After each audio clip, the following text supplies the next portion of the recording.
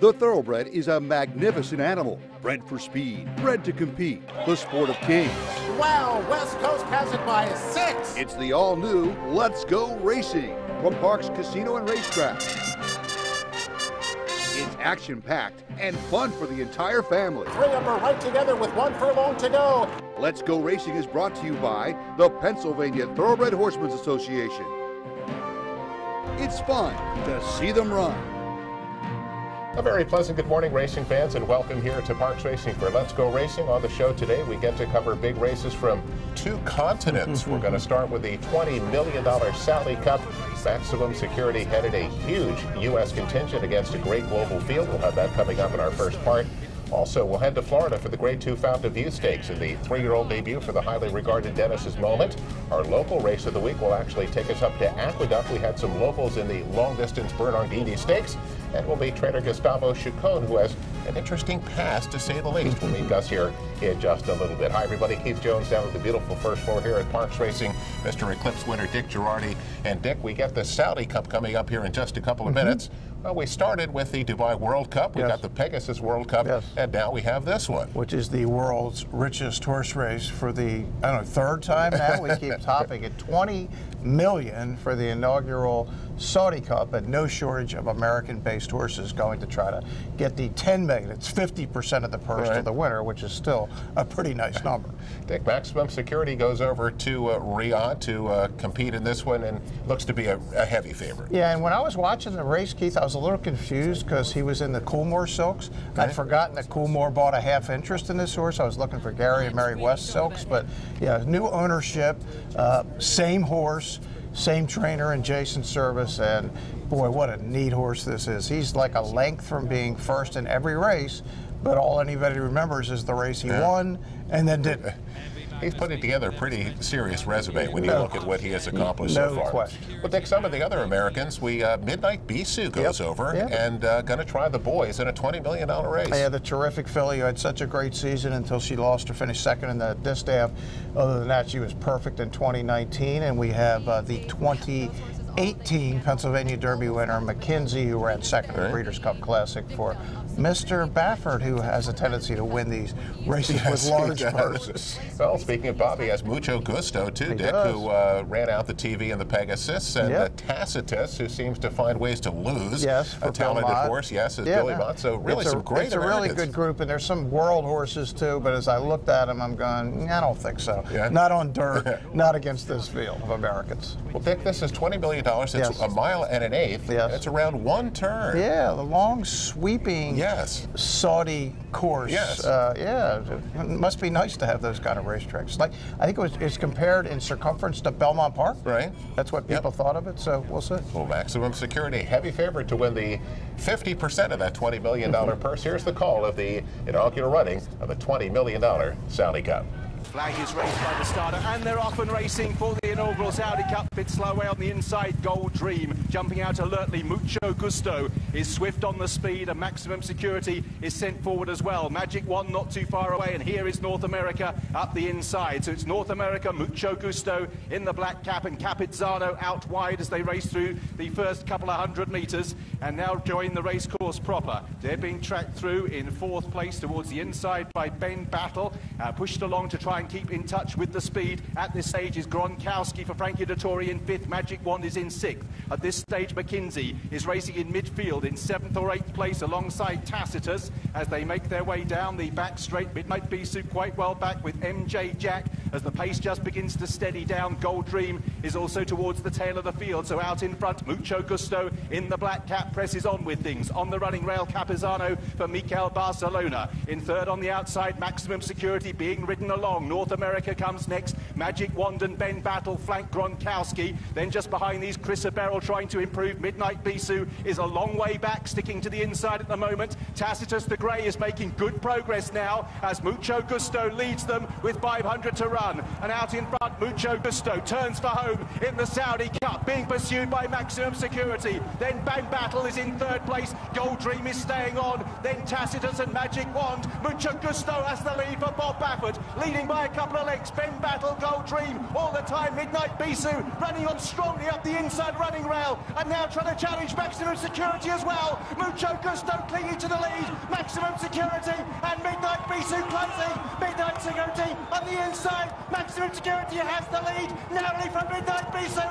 Maximum Security is the winner of the inaugural Saudi Cup.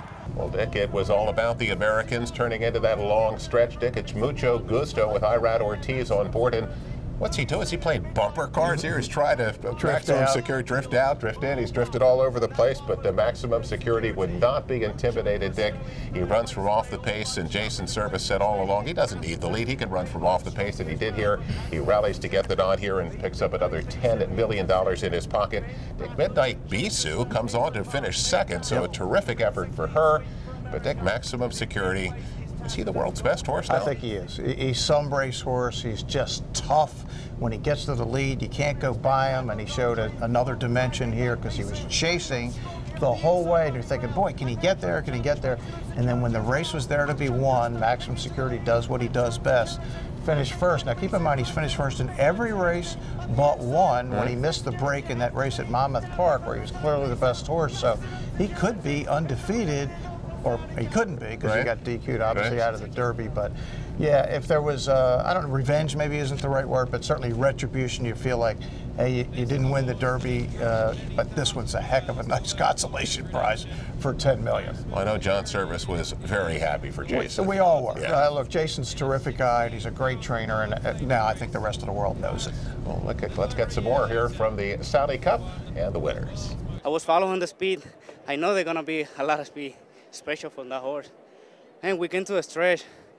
He want to come, he want to fight, but the guy in front was carrying me out, so I got not much room, so I had to pick inside, and he did the rest. It was exhilarating to watch. What was it like to ride? Oh my God, it was amazing. Long straight here.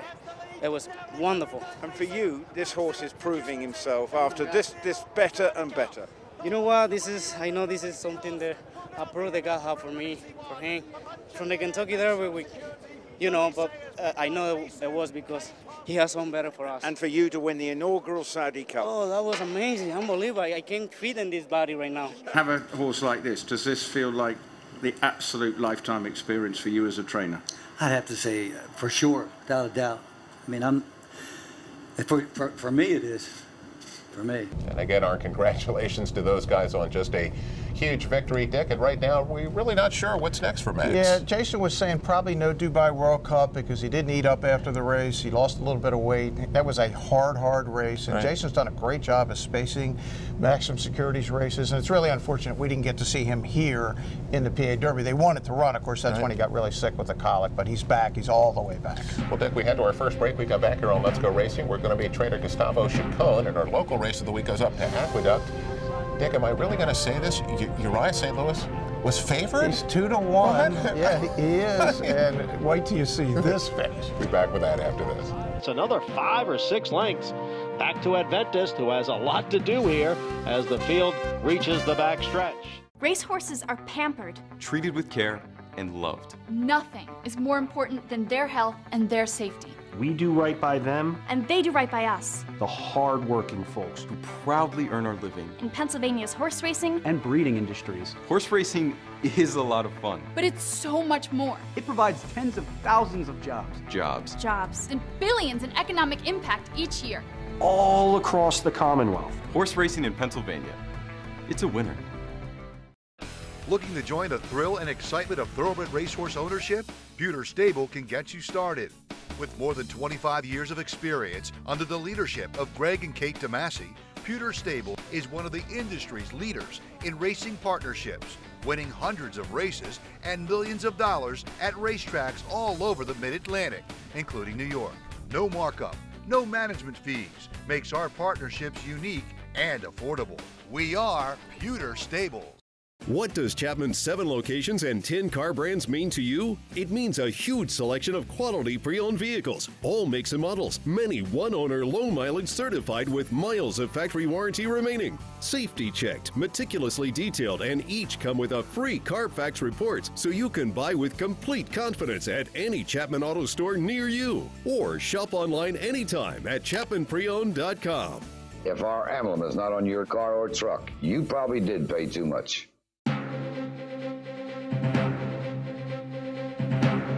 Welcome back, everyone, to Parks Racing for Let's Go Racing. It's time for our special feature segment this week. And Dick, you have an article on the Let's Go Racingparks.com website about trainer Gustavo Chacon. Yeah, I hadn't met Gustavo before. He's a native of Guatemala. He's been here for 30 years. First started under John Sadler out in Southern California, eventually worked his way east and worked for Derek Ryan. Remember Derek when he was here?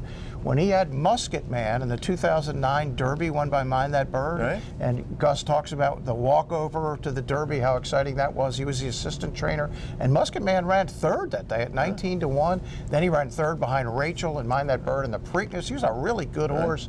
Now Gus has horses on his own, including some E.T.'s Gypsy Woman. Now, I know you've called here, and it's just a really neat story. He's a good guy, and I know we were over there chatting with him. Well, let's take a minute and meet Gus Chacon. Where originally are you from, and how did you fall in love with the horses and get to the racetrack originally working for Derek Ryan? Well, I came from Guatemala back in 1989. I came to Los Angeles where my mom lives and with my brothers and my sister, and that's where I met my wife back in '92. And she said she wanted to work with horses, so she asked me to take it to Santa Anita Park. And we went up there, and both of us got a job with Mr. John Sadler. I didn't know anything about horses back then yet. I was just like very green, but you know, it was a nice experience though. And we worked for a few months, and then we decided to come to Pennsylvania. Gus, you've had an amazing experience. You were assistant trainer to Derek Ryan the year that Kentucky Derby year that Mind That Bird won with Musket Man. Tell us about the walkover and that excitement. That's one of the experiences that everybody wants to have. I think it was one of the dreams coming true. It's like being the Super Bowl, being the biggest thing do you ever think when you are into the horses business. Mr. Ryan gave me the opportunity to be with him and the Derby. I was an assistant trainer for him, and the horse ran amazing. And you know, we trained him really good, and he did amazing. And I was so happy to be there around that time. What a great experience. It was. Well, thank you so much for sharing all this with us, and it was great to learn more about you, Gus. Thanks. Thank you very much. Well, Dick, Gus has been around here for a few years, and you mentioned that E.T.'s Gypsy Woman. Looks like he's got a pretty talented young filly in his no barn question, right now. and he knows what to do with him. He doesn't have a lot of horses, but he's really good at what he does. And in addition to the story about Gus, the story on Jamie Ness, who won his 3,000th race there a couple weeks ago, is up. And what the amazing thing about Jamie, took him 30 races to win one, and you'll hear it, he's talking about it. It's like he just wanted to win one race. Now, 20 years later, he's won 3,000. It's an amazing story. Let's get to some more racing coverage. It's brought to you by Chapman Auto Group. Unless our emblem is on the back of your car or truck, you probably paid too much. And one of those times we're going to take some license with our local race of the week and go instead up to Aqueduct for the Bernardini Stakes. Dick, how about 1 mile and 5/16? Right up our man Uriah St. Louis's alley. He's the only one that trains these horses to keep running forever. Dick, he has Adventist in here, and he is 2-1, and he is favored. Dick, when's the last time we had a race with Uriah where he was not 30-1? He's favored. Well, the last time he won was here on the 5th of October in the Greenwood Cup. Right. He was 50-1. Yeah. And it's another great story because he's done a great job with this horse. Keith, I had to look back. Going way back when to a couple of years, 2016, this horse was 3rd to Gotham, 3rd to Wood, 4th in the Peter Pan, and 2nd in the Ohio Derby. And then he was down to being claimed for 10, and nothing was going right. Uriah took over, and little by little, he's built this horse back up, and he's won some big races already. He's trying to win another. He's earned over $600,000 so far. The second choice, number 6, Latoni, is 2-1, and Dick, we expect him to be forwardly placed. You would think so. We do not expect Uriah to be forwardly placed. No. As you watch this, there will be times you can't see this horse at all. But Bernardini, here's the call. It's another 5 or 6 lengths back to Adventist, who has a lot to do here as the field reaches the back stretch. Still a long way to go. Ectobar is the leader here by almost 2, with Latoni tracking in 2nd, and on the outside is Bluegrass Cat Smile in 3rd. It's 3 lengths to Dynamax Prime. In between horses there is Armament. Heavy Rollers on the outside. A half dozen lengths back to Adventist as the field continues up the back stretch.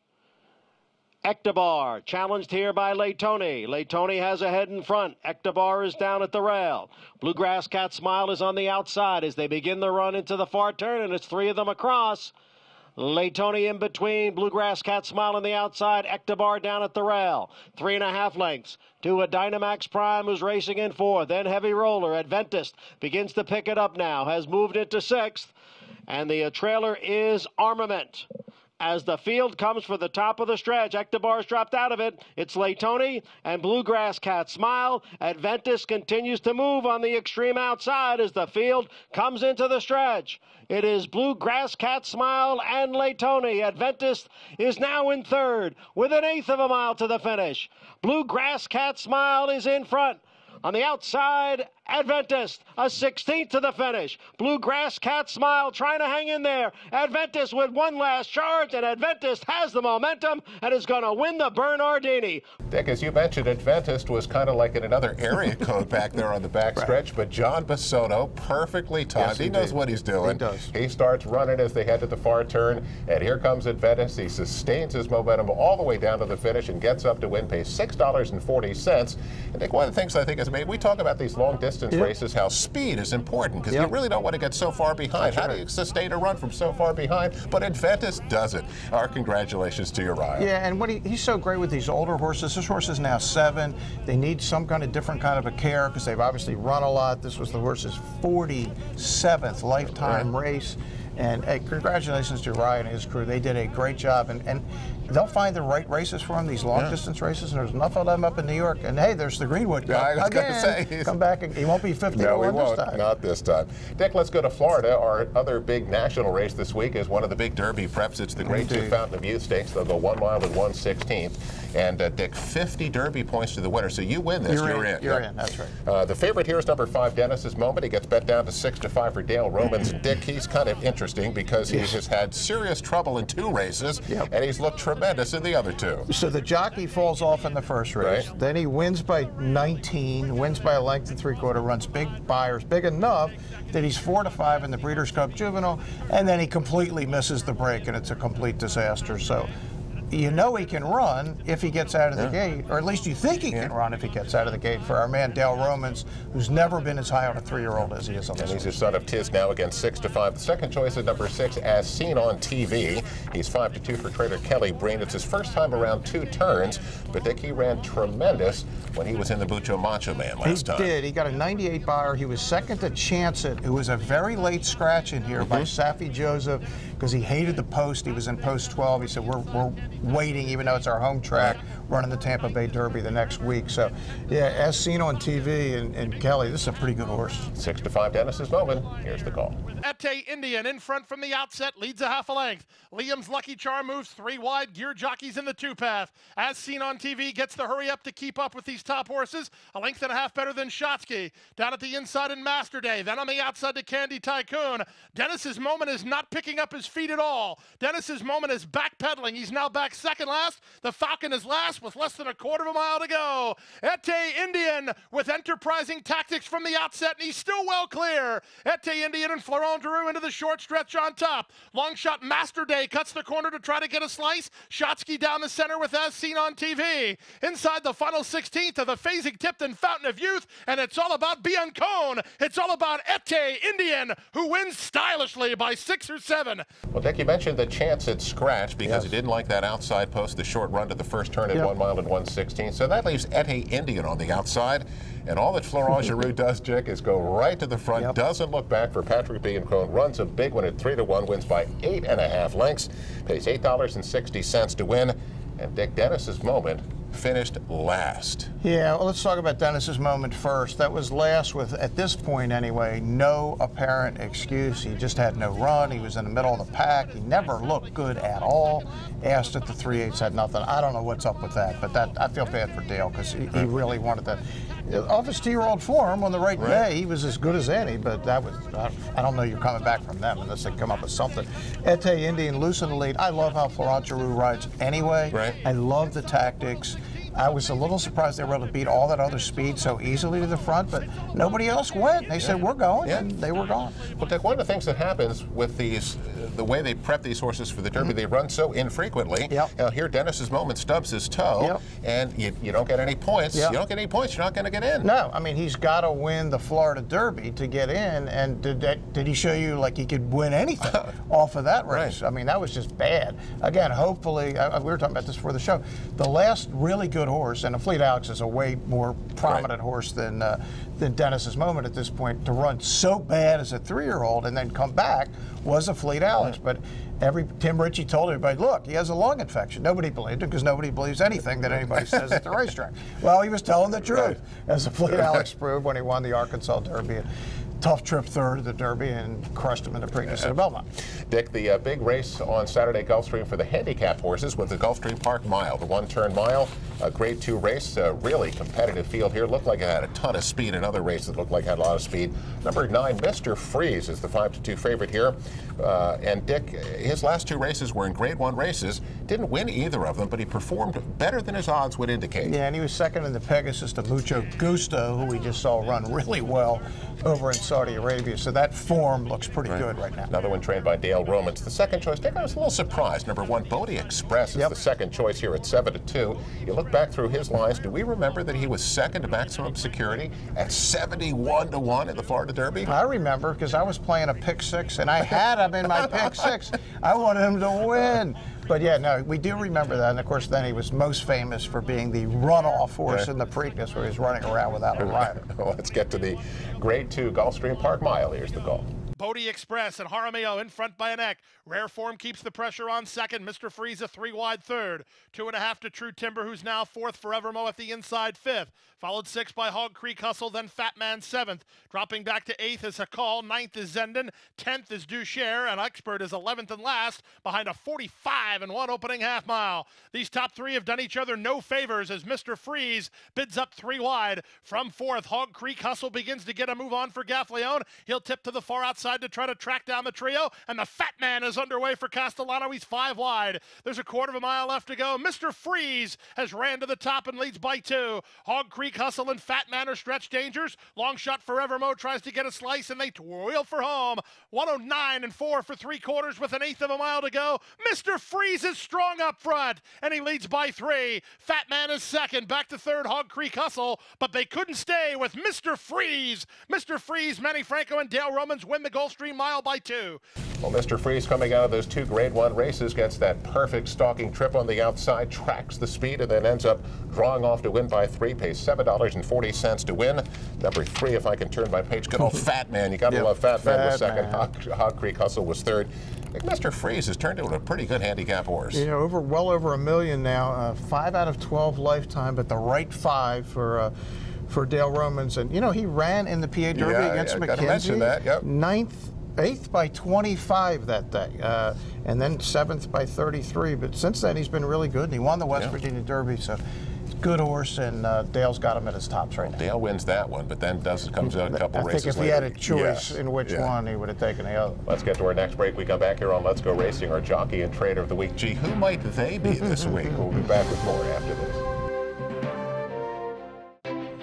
Turning for Home is a nonprofit that has provided nearly 2,800 former racehorses with a safe retirement. The program was created through the foresight of the Pennsylvania Thoroughbred Horsemen's Association. We all love animals, and to give back to something that helps us so much, it's a great thing. Responding to the need for a better system that addressed the uncertain future for the retiring equine population at Parks Racing, the PTHA rallied horsemen to support the program. These horses can do anything from hunter jumpers to western to therapeutic riding. Turning for Home became the first on-track retirement program at a year-round racetrack.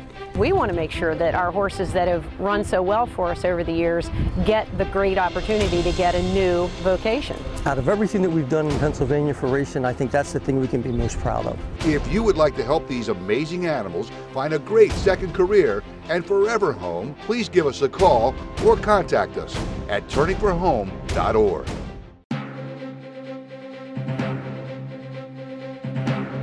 Welcome back, everyone, to Parks Racing for Let's Go Racing. Got to give out those weekly awards brought to you by the terrific Turning for Home program, the best in the nation retirement program. No doubt. Log on to their website at turningforhome.org. Dick, it's hands down our man John Basoto. Terrific ride at Uriah St. Louis, getting Adventus ready for a stakes victory. Jockey and trainer of the week. You got it. Let's get to Race Recap. Race Recap is brought to you by Pewter Stable. Log on to their website at pewterstable.com and become an owner. Not yesterday, do it today at pewterstable.com. Back down to Gulfstream Park for their big day. Let's take a look at the 3-year-old fillies of the Grade 2 Devona Dale. A 1-mile, $200,000 race. Dick, great matchup here. Number 6, Spice is Nice. 3-5 for trader Todd Pletcher. Ran terrific in her debut. And undefeated Totalist Shape, who is 2-1 for Safi Joseph Jr. Yeah, and it was just about who got the lead again, and Tonalist Shape got it. Spice is Nice looked like she was going to go by, and then looked like she was going to fade out of the picture. And kept came trying. again, yep. Yeah, Tonalist Shape was good, 87 by her. I thought Spice is Nice for her first stakes race was good, too. Dick, Tonalist Shape is now 5 for 5. She pays $6.20 to win Kick Ion Racing. It is a big weekend, coast to coast. What we got? Probably the biggest race for us is the Gotham with Mischievous Alex, with Cash is King and Glenn Bennett and the crew. And Keith Jones. And Keith Jones is in for 5%. Now, not this Keith Jones. He wishes he was. For John Service, and we saw him last win the Swale and just crush the field. And a new rider for this race is our man Kendrick Carmouche. How good is that? And we'll see how he does in the Gotham. John told me he thinks he's more of a miler, but let's see what happens. Right. And right now they're not thinking Derby, but you know, you can get Derby fever if you want another one of those. We got the San Felipe out on the West Coast. We have the Tampa Bay Derby and the Big Cap on the West. So it's just a huge weekend. It's getting to that point of the year. We're getting to mid-March, and all things, early March, all things are possible here, Keith. Guess where you can bet all those races? Right here. Yeah. At Park. You come out and enjoy the day, and great action coast to coast. Enjoy it right here. We'll be back with news and notes after this. Did you know the Pennsylvania horse racing industry spends tens of millions of dollars supporting agriculture, from local farmers and farm workers to veterinarians and more? And we do it with zero tax dollars while creating tens of thousands of jobs. Did you know the Pennsylvania horse racing industry provides health care and pensions for thousands of workers who in turn spend their income supporting local communities? And we do it with zero tax dollars while creating tens of thousands of jobs.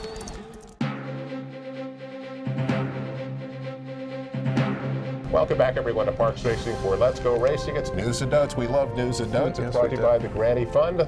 Log on and get involved with the Granny Fund. Continued education on the backstretch. She's Bruce Casella, Dick Girardi, Keith Jones, and Dick, one of the jockeys that went over to Saudi Arabia and competed over the weekend. And with the Saudi Cup and all was Mike Smith. Yes. Well, Dick, Mike's wallet is a little bit lighter this week. Yeah, they said excessive whipping, which over here might get you a couple of days or a little small fine. How about 200,000? 200,000. I wonder if Mike doesn't pay it and never goes back to Saudi Arabia. What will happen to him? Extradition and stuff like that. Wow. They're not playing around out there. He also got fined for forgetting to weigh in after a race on Friday night. It's like, Mike, what are you doing? Well, yeah, that part I don't get, but yeah, hey, it's a different world over there in the Middle East. 200,000. Ouch. Yeah, really. Well, that's going to wrap it up for this week's edition of Let's Go Racing. Come out, enjoy the action and the simulcasting right here with us, and we will see you next week on Let's Go Racing.